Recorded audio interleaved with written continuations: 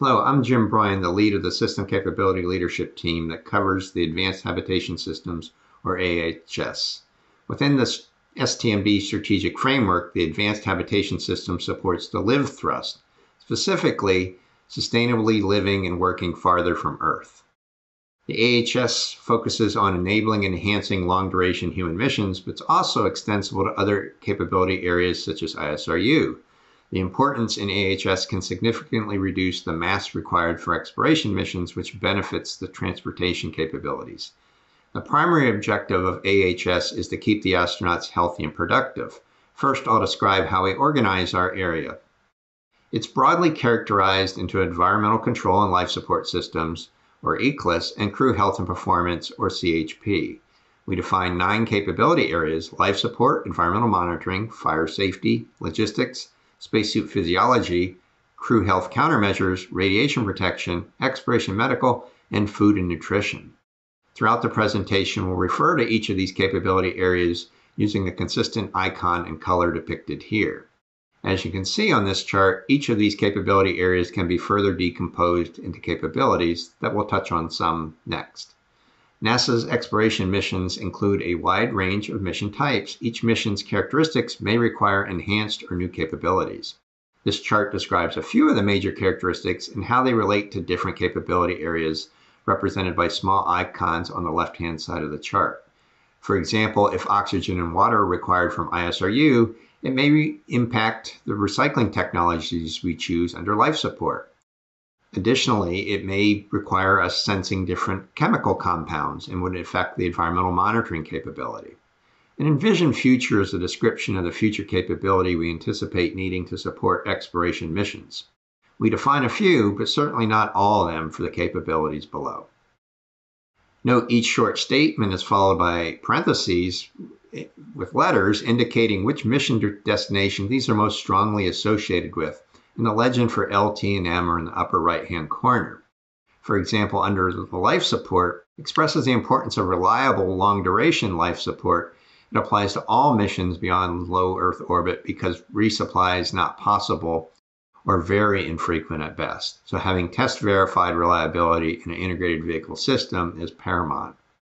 For each capability, we briefly describe the state-of-the-art using the same life support example under the first bullet indicates ISS has revealed even well-designed systems can have unexpected failures and fail in unexpected ways, require modification and re-verification. And we re-verify on ground and in orbit to prove that out before we're ready for exploration.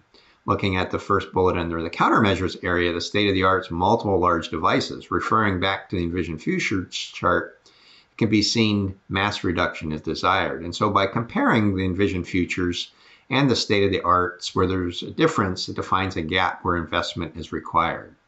For each of the ECLS capability areas, NASA is working both internally and externally with commercial and international partners to improve existing technologies and develop new technologies to help close the gaps. Some investments provide information to knowledge gaps and are applicable on a wide range of missions, such as under fire safety. The last 3 bullets show where we're investigating partial gravity conditions and their effects on flammability properties.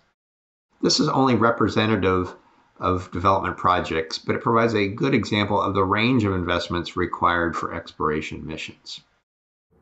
Hi, I'm Andrew Abercrombie, the Systems Capability Leadership Team Deputy, and while I support all of the SCLT areas, I'm particularly focused on the crew health and performance capability areas. Similar to ECLS, each of the CHP capability areas provide a brief listing of the types of investments being made within NASA and with external commercial and international partners.